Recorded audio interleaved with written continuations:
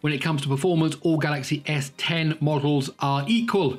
Just some are more equal than others. Today we're going to look at the Galaxy S10e with the Exynos 9820 and pitch it against the Sony Xperia XZ2 with the Snapdragon 845.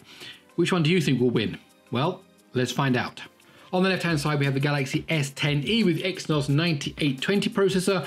On the right-hand side, we have the Sony Xperia XZ2 or XZ2, if you're from North America, with the Snapdragon 845. And as I'm saying that already, the S10e is building a bit of a lead. It was the first into the SQLite test. It's now into the JSON test, while the Xperia XZ2 is still into that SQLite test. It really is taking its time there. It's now into the JSON test, while the S10e is into the compression test.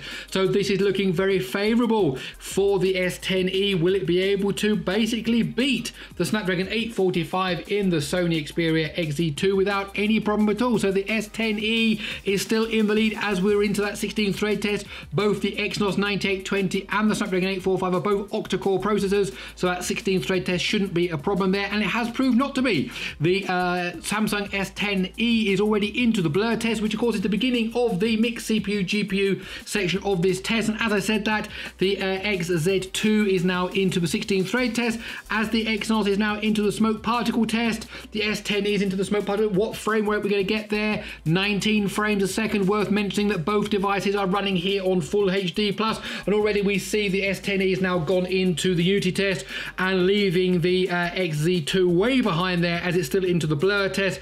It's got to go through the infinite scrolling list, and it's got to go through the smoke particle test yet, but look at the S10e. That is pretty bad there. A lot of jittering, a lot of jolting there. Oh, it seems to have improved slightly now as it's gone through that Unity test. Up now. Oh, and back down. Oh, look, it's almost stopping there. 14 frames a second on the right-hand side. So again, it was looking good for the S10e. But as I'm saying this now, the Xperia has now gone into Unity test. Will it be able to do a smoother run up here and catch up with the S10e as we go now to the end of the valley? It's now going to go into the Unreal test, and we can see a much smoother performance on the right hand side by the Snapdragon 845 in the Sony. It's flying now through, it's coming into that valley, and it will now go into the Unreal. This could come down to the line. This could really come down to the line. How well is the S10e handling this forest scene? It seems to be much smoother on the right hand side, much more fluid. Who's going to get to the end of the path first? This is really going to go us down to the last moment here. Who's going to win? Who's going to be the winner? And there we go, the S10e with 2 minutes 28.2, and just a second or two behind it, the Sony with 2 minutes 30.3.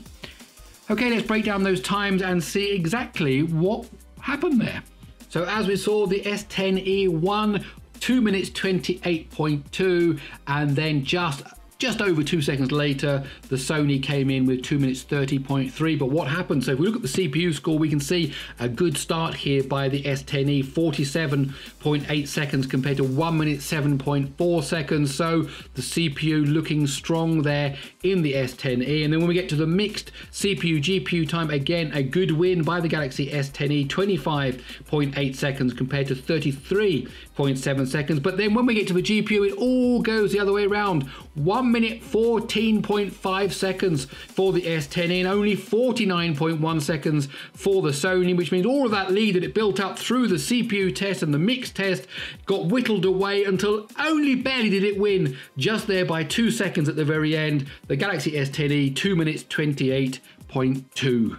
My name's Gary Sims, this is SpeedTest G. I really hope you enjoyed this video. Please consider sticking around, hit that subscribe button. If you like the video, do give it a like. Also, don't forget, if you like things on Twitter, there is a Twitter account, SpeedTest_G. Okay, that's it. I'll see you in the next one.